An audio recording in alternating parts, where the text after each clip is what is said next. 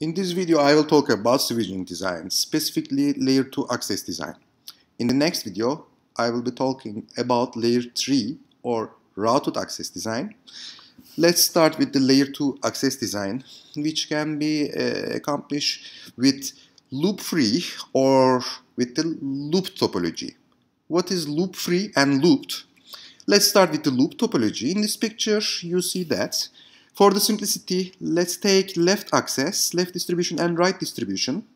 If we have between those three switches, every link is layer 2, so we will have normally layer 2 forwarding loop, but we will use spanning tree, and spanning tree will kick in.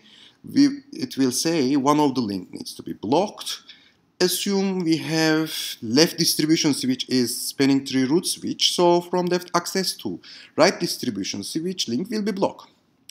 Okay, since there is one block link, if left access to left distribution or left distribution switch goes down, the link between left access to left distribution link or left distribution switch goes down, then the convergence needs to happen from left access to right distribution switch.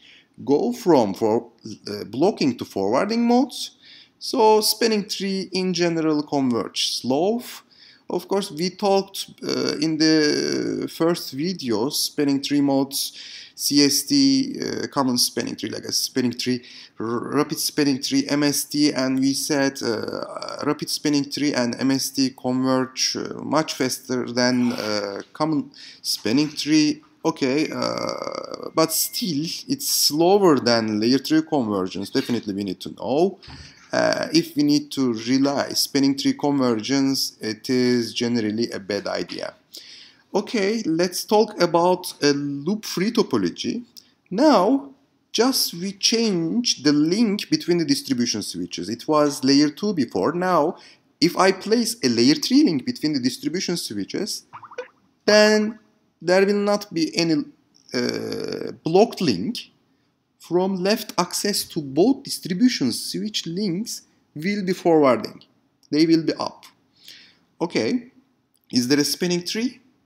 Yes, there is a spanning tree still. Okay, and we assume left distribution switch is spanning tree root switch. And you can also define right distribution switch is your secondary root switch. But why there is no spanning tree blocked, any blocked link? Yes, just think about it. Since spanning tree is a control plane protocol, it will be used for the topology calculation, not for the forwarding the traffic. It will see that there is no actually layer 2 forwarding loop between them. Since for the loop-free topology, we have a layer 3 link between the distribution switches. That's why from the left access to both distribution switch links will be forwarding, will be up. There is no blocked.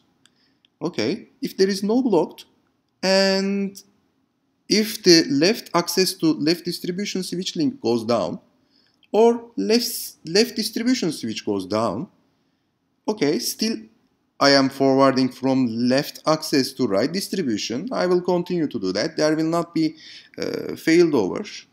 There will not be convergence. Actually will be, but not for the spanning tree. It will be for the first hop redundancy protocol. If left switch goes down, so if I'm using HSRP, let's say, HSRP active will be carried to right distribution switch. But as we said before, first hop redundancy protocol convergence can be tuned to be faster than spanning tree. Okay? Yes, you need to detect the failure fast. Maybe you may want to use fast hello, fast HSRP hellos tuned to timer, but I don't recommend in general. Whenever you can use BFT bidirectional forwarding detection. It can give you sub-second convergence, at least sub-second fast failure detection, let's say. Convergence will be dependent on many other attributes as well. Let's talk about this later on. Okay, we talked looped and loop-free topology and convergence point of view, and where how the convergence will be. For the loop topology, we said spanning tree will kick in. For the loop-free, first of redundancy protocol needs to be converged to another device. Both topology gives us one benefit, if it's really benefit, which is if we want to span a VLAN on many access switches, we can do this operation with the layer 2 access design. In the next video, I will talk about routed access or layer 3 access design, which we will see that we cannot do this operation. If we can, but it's really challenging, and you need to really do something, and it will be a bad design. You will see why.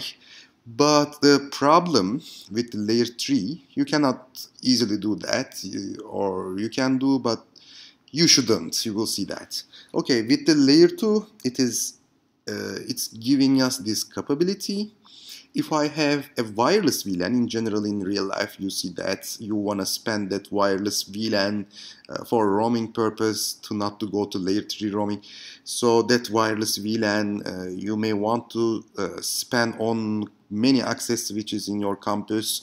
So since with this layer 2 access design we can do this, that's why actually this is very common.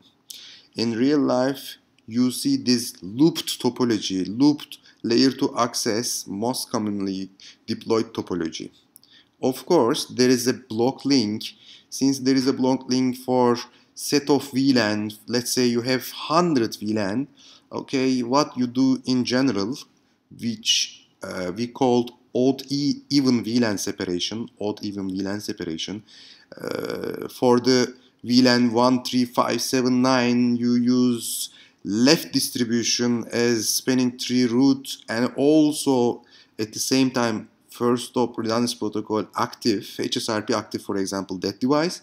For the even VLAN 2, 4, 6, 8, 10, right distribution switch is for spanning tree root and HSRP active.